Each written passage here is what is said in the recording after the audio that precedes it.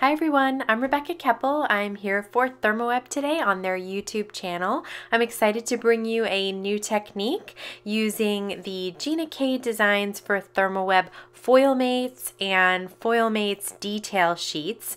We're going to do a little bit of watercoloring on them. So instead of StampnFoil, we're going to do watercolor and foil.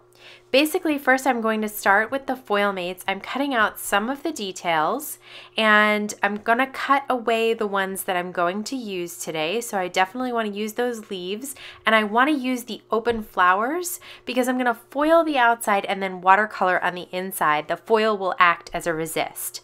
I'm going to create my sandwich for my foiling of the FoilMates. I have a piece of cardstock, then a parchment paper sandwich, and then my FoilMate with the toner side facing me and the foil side with the color facing me. I have my laminator, which I have heated up a lot. It's really nice and piping hot, and I'm going to run that through. I also foiled some of these leaves. You can see that the foil adheres to any spots that had the toner on them. The next thing I'm going to do is use some distress inks to watercolor. You could use any watercolors that you have. You could use watercolor cakes, you could use liquid watercolors. I like using distress inks because I know the colors really well and I know which color combinations work for me. The only tip that I would give you here is not to use a lot of water because the FoilMates are not on watercolor paper. So the FoilMates can only hold a certain amount of water, and you'll know you've gone too far when they start to kind of peel away a little bit or rub away parts of the paper. So then you've used too much, and just try and pull it back a little bit and use less next time. I just used a little bit of color to add some color to this flower, and you can see I have a multicolor petal now. I also used watercolors to just swipe some color on some foiled backgrounds here.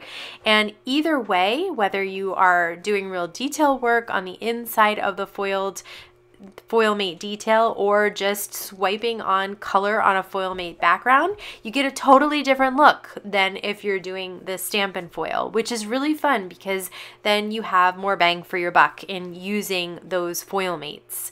So it's just another way to color some of that white paper that the FoilMates are printed on. And like I said, the only condition is don't use a ton of water. You can see here I'm using a decent amount of water to get it to move around, but I don't want to use too much and ruin the paper. And you can see that the foiled details act as a resist. Some of those FoilMates did warp a little bit. That is okay because I'm gonna mount them onto some Gina Designs cardstock. So I'm cutting my colorful cardstock down to 4 1/4 by 5 1/2, and I'm gonna have lots of coordinating colors to work with the FoilMates. Then I'm gonna trim those FoilMates down to 4 by 5 1/4, and some of them I'll just trim down to 4 by 5 1/2, just depending on the look that I want from matting them on the cardstock. Next, I'm going to use the Thermoweb's Memory Runner XL, and you can see I put a ton of adhesive on the back. I really want to make sure all the edges are covered with adhesive, and that is going to adhere it to the cardstock nice and straight, and then you won't even know that they had warped with the watercolor.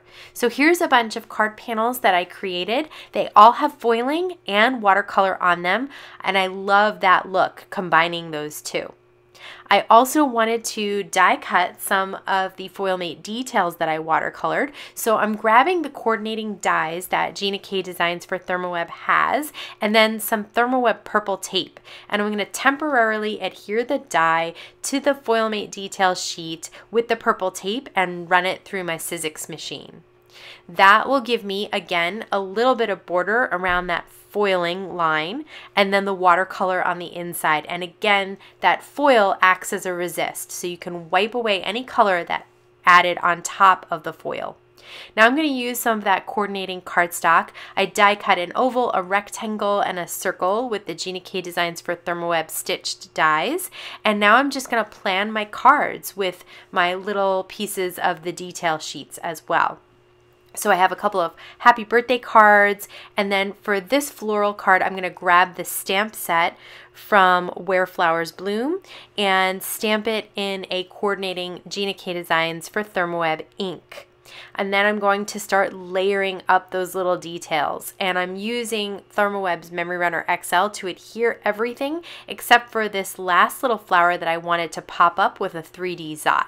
For the pink card, I'm going to use the Gina K Designs Bubblegum ink to stamp on top of the Bubblegum cardstock for a tone-on-tone look, which I think helps to not make it too busy, included with the watercolor and foiled background. So I'm going to use some of those foiled balloons, the little foiled happy birthday sign, and I'm going to do something very similar on the blue birthday card. This time I've die cut a rectangle, and I'm going to stamp with the Gina K Designs blue raspberry ink. So it's a darker color on top of the lighter cardstock, but I like both looks. I think they're both really fun.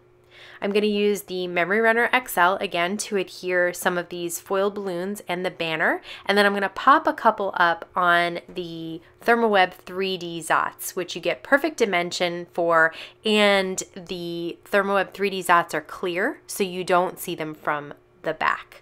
I'm going to take some Gina K Designs for Thermoweb white cardstock in 8.5 by 11, cut it in half, and then score it in half. So these are 4.25 by 5.5 inch top folding note cards. I'm going to use the Memory Runner XL to adhere all of my card panels down, and that completes 3 different cards using this really fun foil and watercolor resist technique. I hope that you will give it a try. It's a lot of fun, super easy to do as well. If you're interested in the supplies that I used today, they'll all be linked down below. And I want to thank you so much for stopping by today. Have a wonderful day.